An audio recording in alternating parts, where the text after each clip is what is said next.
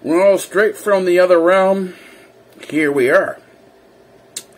It is, give me time and date. It is Thursday, January 26th. It's 6 hours and 41 minutes into the day, and we're coming to you right from within right after a dream. It does take me a few minutes to sort of lie there and sort of think about things, and this is where it comes into with sort of Aang and a number of the position of gurus, including bishops. Dreams are a bizarre thing. It's often, as you see in Aang and as presented, that these are the issues of a chakra.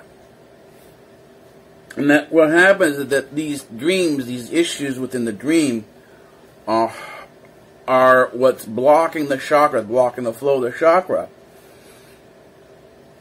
and they need to be aligned. And the way you align is by letting the dreams go, by not caring about them. But the problem is, as human beings, we do care about things. We have emotions, so it's not a matter of getting rid of the dreams, getting rid of the emotions, as it is understanding that certain issues are within you. You have certain emotions that you just simply, in many cases, can't control. And you're going to feel them, and you have to learn how to deal with them. And this is what the dreams that I've been having lately, particularly last few minutes ago, and I spent most of Wednesday in bed dealing with. I had a good accomplishment over Tuesdays. But as the accomplishment comes in, when you've had these accomplishments, when you've moved to a new level, a new series of problems, in many cases old ones, present themselves. And this is where I begin sort of thinking about things. It's sort of that some of my emotions weren't necessarily about things in the past, but rather things in the future. And understanding that in mind, in the dream state, there's no time. You can have past, present, and future all mixed into one. Oh, I'm going to call it an episode. It's like a TV show. You have these episodes where you're in these different TV shows. I watch TV. When I watch TV, I'm immersed in the show. I become part of whatever episode is going on. Same thing. That's sort of Kim Possible with Codename Kim is Next Door. Any of the shows that I really do enjoy, even the shows I don't enjoy, I do get immersed. And that's part of the problem. Is that the shows I don't enjoy, which is a lot of violence and stuff like that, I do personally get involved. I get immersed within the show. And I feel a lot of the emotions that are supposed to be felt during it, and I don't like that feeling. And so I typically stick with cartoons and kids shows, because the feeling, the emotions that are within the kids shows are something that I find not necessarily entertaining, but I find them enjoyable. And so it gives me a way to sort of manage my emotions, as compared to being wild and out there and having my emotions stoked and fueled. And this is sort of the case with the dreams that were occurring last night. They occurred around emotions of myself, or how I see myself, and different behaviors, and it mixed the past, the present, and the behavior, the past, present, and future all together. But it brought forward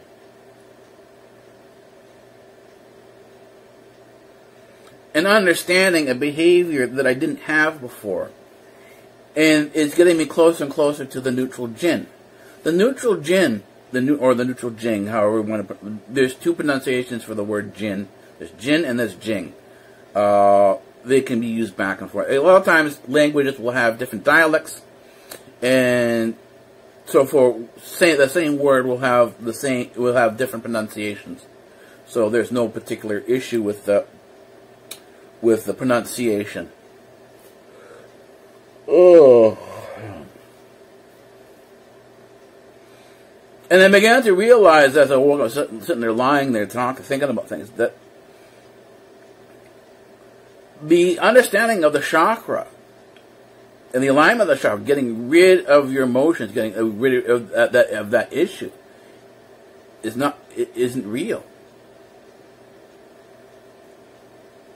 You have to understand the emotion. You have to understand what it is. You have to understand what your feelings are, and then just like you're finding a path to anywhere, or finding a path as a practitioner to neutral gender or to the spiritual goal of Dharma, then you have to find a solution for this. You have to find a solution to the emotion. And that is a path, that is a journey on its own. So that's what I'm saying. You have a path to, say, the dharmic existence of selflessness. Well, how do you get there? Well, there's no particular roadmap to this. Then a lot of times you have to go off on these side journeys in order to get there.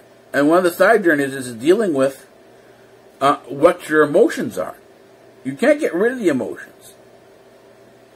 A lot of times when you think you get rid of the emotions, but then you see all these protests in the streets. And these people always use they use the term woke. They're not woke. They're simply woke into a new world. There are different worlds, different spheres, different planets, if you will. And so they're woke from one planet to another. They haven't woken completely. They haven't gone through the journey yet. And most of them will never awake fully. They'll wake to one position or another, but they won't wake. They won't wake fully. My goal here is to wake fully, to get to the end, to stand outside of almost everything, to get as close to transcendence as I possibly can. Now, transcendence is not a physical thing. Even when we talk about transcendence, there is no linear path. Just why they talk about the chakras. Well, and they have the lotus pose, and they talk about going from the base on up to the head. Well, there is no physical sense in terms of the chakra. There is a physiological impact on things, and this is why you have, in addition to the prayer meditation, you have other various different physical conditioning meditations, and I'm doing the next one. I've increased some of the physical conditioning meditations using some of the techniques I had learned earlier. Even during prayer, because prayer can be, depending on how long you do it, can be very difficult to go through. And you have to learn various different methods and techniques in order to get through it. And this has to do with the aches and pains of the body. There's a number of different issues. The more quiet and still you become, the more you have to itch, the more there are issues of taking a deep breath. Sometimes you feel claustrophobic. There are a number of issues that you have to deal with in terms of the physiology. So there are physiological, there are prayer meditations for the soul. There are physiological meditations that help you achieve that sense of continuous meditation. This is talking about the monks who will garden and farm while doing their prayers, doing the prayer meditation. They make the environment around them part of the meditation. And it is, again, it's not something you achieve immediately, nor is it something you achieve completely. It's only in part. So the journey is always there. It just depends on how, whether or not if you're continuing down the path. Sometimes you stop to take a rest, and that's it. There is no more for you. One of the distractions that will stop you is praise and verification of your self-worth. Oh, you're a great person. You're worth it. Always think positive. Well, this is a trap. For a person who's going to be dharmic and selfless, that's a trap. And it stops you from taking the journey. Because there are many cases where you like the praise so much that you don't feel like going back to the struggle of the journey. The journey is always a struggle. It's always going to be a push forward. And that's why in many cases the pandemic situation is kind of a blessing. Because it's a struggle. It's a hard struggle. It's not an easy struggle, but it is a struggle. It's something that you can work through. Now, do I say that this is God's will and God's punishing people? No. I mean, the argument between God and the demons in hell is the demons in hell. If you read enough of the literature, the different the documents that you find in these archives and so on and so forth, and even though I can't necessarily speak a particular language, because you're doing research, you can take an enormous amount of time to study the Word, to really get a better understanding for things than you would if you were speaking, because you've got time. You could spend 6 months on a sentence, and it's no particular problem. And the thing is that in this sense, in this studying, you begin to realize that the demons, in their argument, oh wow, look at what God has allowed to happen, you know, and they have this sort of that where they blame heaven for what's going on in hell. Well, no, because hell created its own situation. Heaven didn't do anything to create hell. Hell created itself. What happened is that in the nature of free will, because the demons are given free will, you try to avoid it. You try to talk the person out of it. But if a person's, this is dealing with an alcoholic or a drug addict. Oh no, I can stop anytime I want to. And the results of that I can stop anytime I want to is often very tragic, because the person ends up in a very bad situation. And they have to have enough sense. Oh, no, enough sense. That's not a sense, because there's nothing logical. This is emotional. One of the blockages that will prevent people from getting help, particularly the drug addict or the alcoholic, is their sense of pride. If they've been lectured a lot, it's hard not to say, you shouldn't have been doing this. That's a very difficult thing to not say. But what happens, do they have enough sense of humility to put aside their pride and say, yeah, I screwed up, but I'm going to go back and ask for help?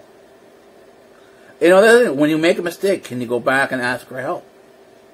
This is your own capacity. Can you do this? Are you willing to say, okay, I messed up. I have a mistake. I made a mistake. I need some help. Could you do that? Could you put your own sense of self, your own sense of pride aside and ask for help? This is the blockage for most drug addicts and most alcoholics. This is the same thing with gambling addiction. Do you have enough self-control? Do you have a way to put your own pride aside and say, okay, look, I've made a mistake. Let's get some help. Now, the help may not always be what you want it to be, because again, if you're expecting somebody to pull you out of your addiction, that's not going to happen. You created the hell that you're in, and now you have to dismantle it. Someone can help you dismantle it. They can be there to listen to your issues, to help you go through things, but they can't take the hell away from you. Only God does that. Only God can take away the hell by being merciful, saying, okay, you messed up. Let's get rid of this, right? The past is the past. Let's deal with now and what's going to be in the future. That's forgiveness. But the other thing is, you have, in order to prevent the hell from occurring again, because things can be wiped away as much as you want. To prevent the hell from occurring again, you need to understand what your personality is. And you need to sort of take that step in terms of the Dharmic step, and being as selfless as you possibly can. That's humility. Pride is what brings in a large chunk of the fall. This is where anger comes in. This is where jealousy comes in. hatred comes in, it's all from a sense of self. And this is what you see in most of the Republicans. Say, oh, we're Christians. Well, are you following the Dharmic path? This is in terms of the Eastern Christian understanding. And the answer is no. Why? Because look at how they're talking about the immigrants. It doesn't matter whether an immigrant is legal or illegal. There should be no illegal, or there should be no illegal alien. And in terms of, there shouldn't be a law to prevent people from living where they want to live.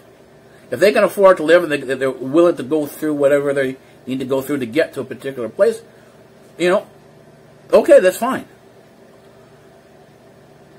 But what happens is, when you're listening to a conservative, and this will say, I'm not a conservative, I'm not a Republican, I'm an independent.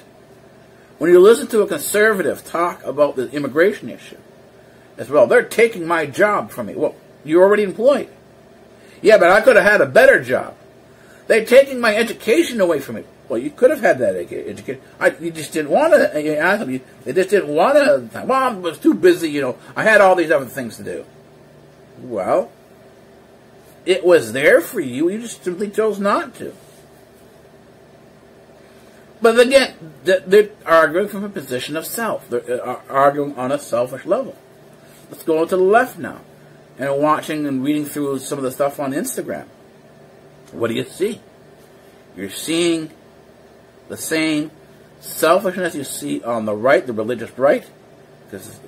But also there is a religious left. So the religious are on both sides, left and right. The belief is in two totally different things.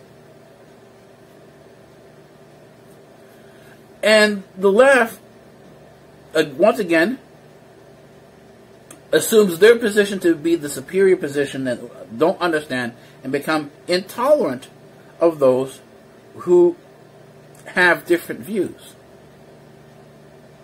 And that's what you're seeing, that's what you saw with the election of Biden. These are people who were intolerant, they're taught to be intolerant. They don't understand, they're not fully woke, they're simply on another planet. They have no clue or understanding of the history of what the religion that they're attached to. And so what happens, they become tools of the establishment. And this is what I posted on Instagram, you can sort of see that the left, the protests, and the protesters have become tools of the establishment on either side, left and right, because the establishment is on all sides. And this is the Hegelian dialectic. There to create the conflict between left and right. And from the conflict, from the ashes of the conflict, this is what you see, the burning of the cities, you have progress. Progress is the phoenix that rises from the ashes of the old. This is the whole understanding of this. You think it's atheistic? Guess again. Because phoenix is a god, phoenix is a tool of a god, in terms of some cases, a demigod, it's spirit that does destruction, and then from the destruction, you get the rebirth. And this is the nature of the way the world works today. But again, it's not understood. But it's all done from the position of self. It's all about status. What you're worth. You are worth it. And you got to be careful with phrases like that. You are worth it. It's self-affirmation. Positive affirmation. Positive affirmation. Because it's a trap. This is what stops you from going along the journey. This is what stops drug addicts and alcoholics from getting help, or any former addict. This is the reality of it. And this is sort of the nature of what my dreams are, the nature of my life, is that you fall along these paths, and it takes a long time to get where you're going because it's in bits and pieces all over the place. And it's interesting when you can have a conversation with somebody else to see how they're feeling and how they're thinking. Because some of the times, you'll say something, they'll go, oh no, that's not real. And then they'll come across, and that's what I had last night. Someone sent me an email, and what was it? It was something I had been talking about for a couple of years, but the person didn't believe it. So no, that can't be true. You can't. The Catholic Church and the Protestant, they can't be pagans. They're pagans? No, that can't be. They may have fallen into problems. They're not pagans.